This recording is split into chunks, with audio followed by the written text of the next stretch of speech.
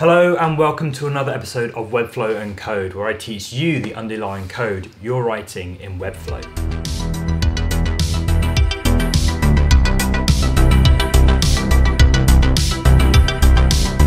So in case you haven't seen it yet, Webflow have just sent out an email, and in that email it links to a blog post that's speaking about accessibility and the lack thereof that Webflow as a platform is not addressing.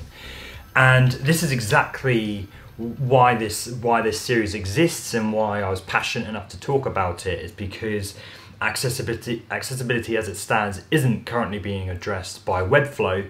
And what's happening is a lot of websites are coming out and they're malformed and they're not adhering to web standards, which is essentially why the web has existed for so long, is because we're adhering to web standards, and websites that were created 10 years ago still work as they should today because of those web standards, and they're websites that work across so many different kinds of users, whether that's disabled or abled or whatever, different conditions, different devices, all these things we need to take into account when building a website. And unfortunately, as easy as Webflow is to use, it doesn't quite cater for all these use cases.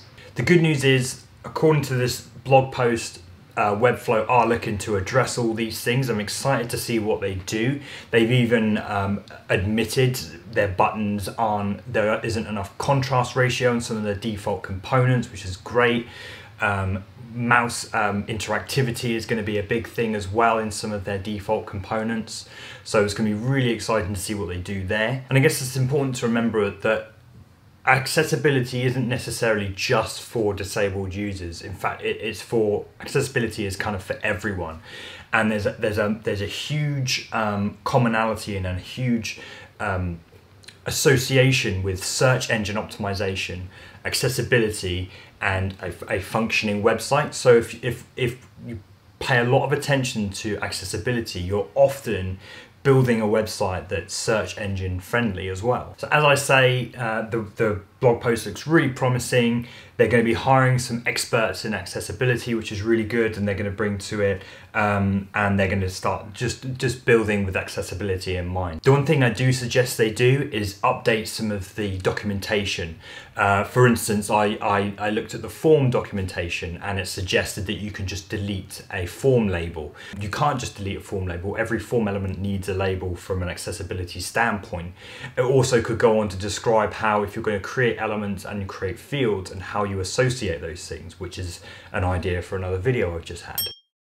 So I think that they can the low-hanging fruit here is update their documentation to start saying and advising how people should do things. Yes, it might, the documentation will be a bit longer to read and a bit more tricky to understand, but people do read it and people love the documentation, they love their videos. So it's a great place and an easy place to get started. So if you haven't read the announcement yet, I'll link it below in the description and have a read.